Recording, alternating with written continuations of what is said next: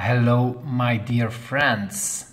This is a very interesting chart of dus the market cap of all coins.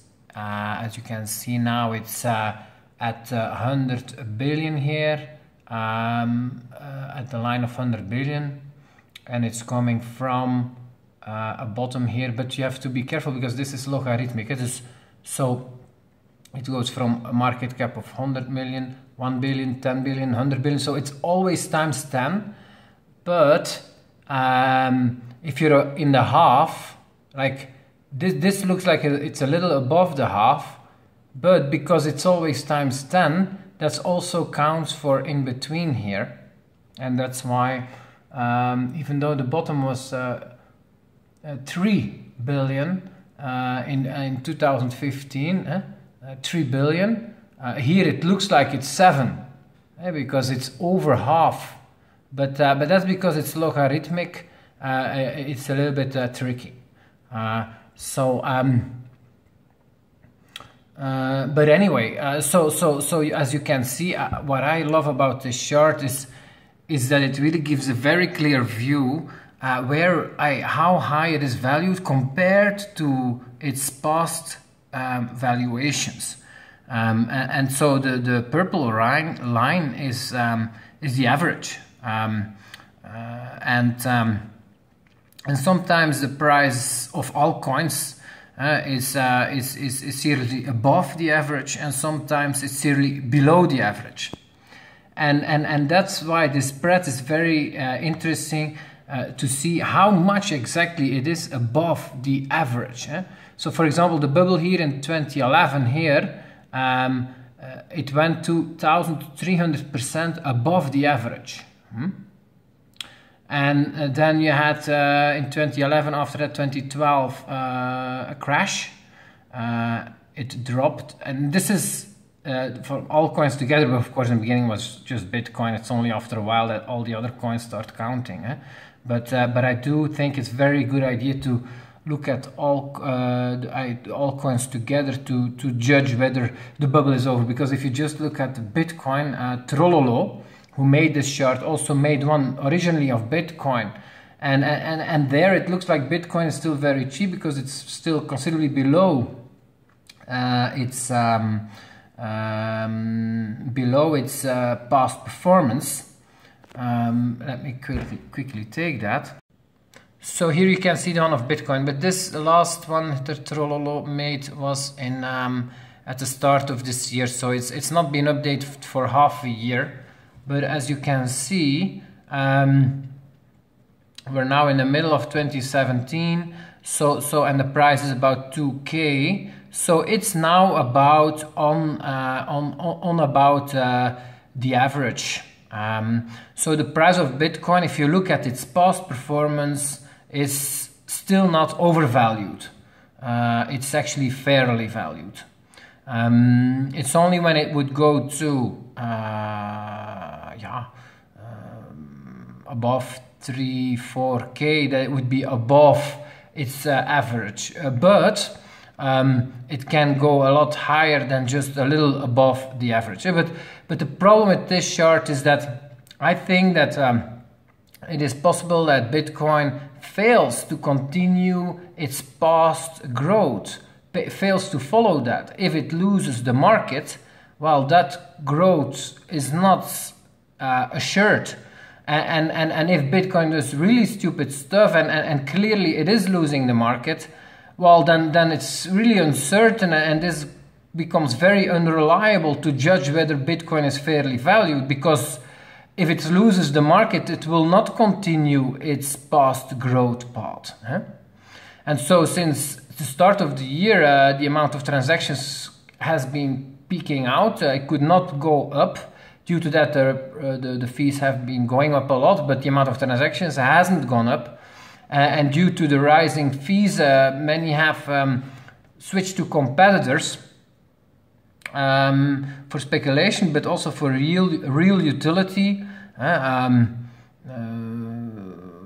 for the dark market, you have Monero that's being used on some dark markets next to Bitcoin. Zcash will also soon be adopted in some dark market, but I saw, for example, a VPN provider accepted next to Bitcoin also Zcash. Many Bitcoin-only services are starting to implement Shapeshift so that they can accept all kind of coins.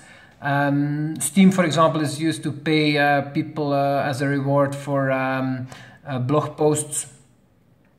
And I'm sure there are some other coins that also used. Ethereum is used a lot to finance ICOs. So for real utility, not just holding for it to go up in value, but to actually to use for stuff, some coins have gained market. Clams is still used to gamble on some website exclusively, and Bitcoin can't be used there. And that's just, I'm sure there are other examples too. But this is very interesting to see. I think Bitcoin, but the thing is, we have to judge here whether this bull market is seriously coming to an end or not. And for that, I have in the past been able to use this chart very well. This was really helpful to judge if the price is relatively high or relatively low, and has helped me a lot. But since this year, 2017, I don't think we can just use this chart anymore, because Bitcoin is losing market share, and I think we should look at all coins together to judge whether we're relatively highly valued or not. So let's go to that one. So, and if we look here at all coins, I think this is the most interesting part here where we are. And so in 2015 and 2016, we had a very deep, very deep depression. Deeper than what happened in 2012. That's very interesting, because if you look at prices like, oh, in 2011 it went to $30 and then it crashed to $3, that's a much bigger crash than in, for example, 2013 went from 1,000 to 160. Well, I mean, 30 to 3 is a bigger crash, but you have to compare it to the average growth rate, and that's the purple line. And if you compare it to the average growth rate, actually it didn't go as deep in these past depressions than in the recent one. And so it actually went pretty deep to minus 67% below its past growth that was then here somewhere. And even though the price has been rising since 2015, the price has been rising, or at least the market cap of all coins has been rising, but the relative value versus the past growth has continued to be depressed. And it was even more, so here you can see, yeah, it was around minus 65% the whole time. And it's only this year in 2017 that the price really started going up, and only the last 2-3 months that the price really has picked up and has gone above its average valuation. And so now we can say objectively that it is overvalued. But the question is, of course, how high can it be overvalued? Because if you jump off here and it goes to here, well, you're gonna sit on sour grapes. What I think is interesting to judge here is of course that you have to look at what can happen. What can happen? What has happened in the past? It has gone from 0 in one line to 1,300%.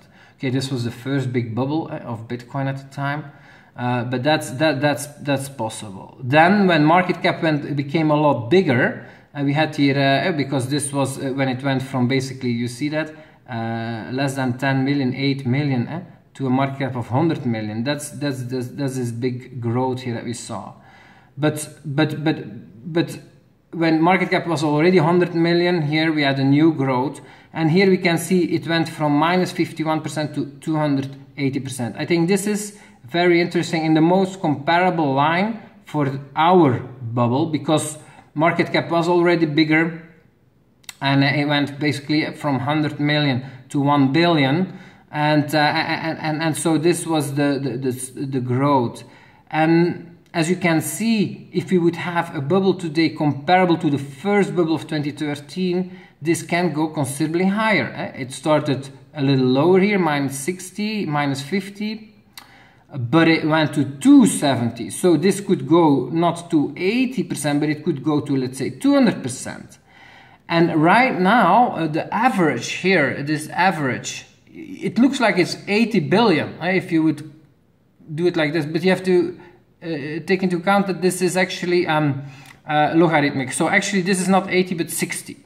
And so right now the average valuation of all coins together is 60 billion. And so we're 84% above that now at around 100 billion. But let's say it goes to 200%. Well, next month, let's say it grows in the meantime from 60 to 70, 200% is 70 times 1 is 140 times 2 is 210. And so if it would go to say 200% overvaluation, we would go to about a 200 billion market cap valuation. So this is possible, and I find this very interesting.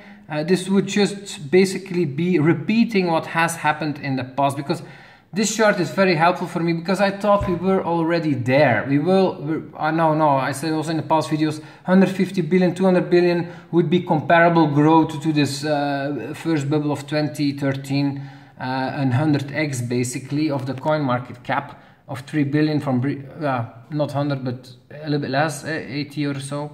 From 3 billion to then 200 billion, that would be about times 80 or times 70 from the low. That is possible, and this chart confirms that is possible. But you could also have a mega bull. That's possible, like the first one here in 2011, where it goes to 1000% in one time, from 0 to 1000, and that would mean that it would probably go to somewhere here around 500 or so, from minus 60 to 500, and that would mean that we're not going to 200 billion but to 400 billion. But that's the peak, you see. In the past it never did more than that in one line, and after that you had a big correction. So that's possible but unlikely. I think it's more likely actually that this bull will be a little bit weaker than the previous one, because we start now at higher valuations. 1 billion. Here this was from 100 million to 1 billion, but now we're starting basically at 10 billion. So we start 10 times higher than this bubble. So the momentum may still be high, but still percentage-wise, as you can see, this logarithmic chart, this flattens out. It goes like this. You see, the growth is not going like this. The growth going like this. The growth is going down over time. That's normal. Of all coins, the growth is going down over time, and so it's normal that here you're gonna have it gonna go farther from the line in the beginning, and over time it's gonna stay closer to this line. And so I think that it may from here correct. Let's say it can correct back to the line, or a little bit below even, and so we could go to 50 billion, and then the bull could continue. That would be the same pattern as in 2013. And then the bull could continue, and it could go to, well, it went to 1000, here 300 to 1000, maybe it goes this time to 700. Let's say this happens at the end of the year. By that time, we're not at an average of 60 billion, but maybe 80 billion, times 7 is, that's 500-600 billion. So that's possible, but it's not so likely this will happen in one line. It's much more likely it will happen via a correction and then a new bull. It's more likely. But I think that this is a very, very interesting chart to For me, it has basically. For me, I think it's worthwhile to take some money off the table and try to play this. Correction is certainly possible here, but I also think that this is not extreme overvaluation at all. We can certainly go to a lot higher. We can go to 300-400%, I think. And so that's and in the meantime, it only goes up this purple line. So I do think that yeah, 500 billion is actually a very likely scenario to happen quite soon. This because it took so long that we have been below. When you're for a long time below the average valuation, well, you're gonna be a long time above it too. And so we just came above it. So this is just the start, in a way, of an era of overvaluation that we will likely get here for the whole of 2017, 2018. We will likely get a whole era of overvaluation. The question is, how high will it go? And it can certainly go to 500%. And in the meantime goes up. This probably goes up to, let's say, 80, 90, 100 billion over the next year. 80, let's say, times 5, yeah, that's 500 billion. No, times 6. 500% is times 6. So that's why I think I've been a little bit too aggressive in selling in the past. I've gone to a majority of fiat already when the market cap was 75 billion. And if I would have seen this chart then, I wouldn't have done that, because it would have told me, look, 75 billion is high compared to the recent past. That's true, but compared to the whole history, this is not a high valuation. It can go much higher, and so you should still be invested. It's only at points where you're at high risk scenarios, especially here, of course, and here, that you want to have like only a minority of crypto. But as long as you are basically like haven't reached high risk territory, I don't think you should be a minority crypto. You can still be a majority crypto at 84%, in my opinion. So voila. I hope you enjoyed this video, guys. Please donate to Trollolo. So he has in Bitcoin Talk a thread about this. You can find it in the forum economics, and then you have a subforum speculation, and there you will find this thread, and it's from the author Trollolo. But you can just scan this and give him a donation, a Bitcoin donation, if you value this work. If this work helps you to make money, please do so. Bye bye.